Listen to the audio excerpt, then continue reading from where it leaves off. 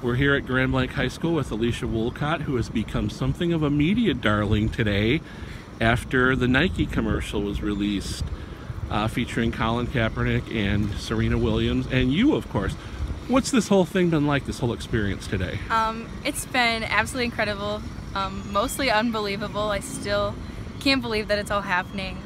I've gotten so much positive feedback from everyone around me. All my friends and family and basically the whole community has been calling me and texting me saying how proud they are and how happy they are and excited that I got to be a part of it. So. I imagine it was a bit of a surprise when you heard. How did you hear? Oh, it was absolutely a surprise. I had no idea.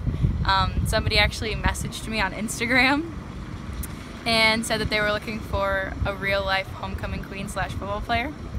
And I wasn't 100% sure it was even real, so I texted my mom, do you think this is okay? And after talking to them for a little while and doing an over-the-phone interview, figured out it was pretty legit, and they called me and flew me out to LA. And they flew you to California. Yeah. You shot for, I think, 7 hours, your mom told me. What was that whole experience like? It was super incredible. It was something I wasn't really used to at all. Because I had people doing my hair and makeup, picking out my outfits for the thing, and it was so much fun.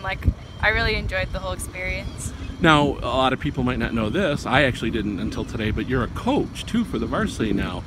Have you had a chance to talk to some of the players? What's their reaction been like? Yes, actually yesterday when the thing came out, Coach told the whole team after practice, and they all went crazy. They were calling me and stuff, telling me how proud they were and how cool it was, and they were all asking did I meet Colin Kaepernick and LeBron James?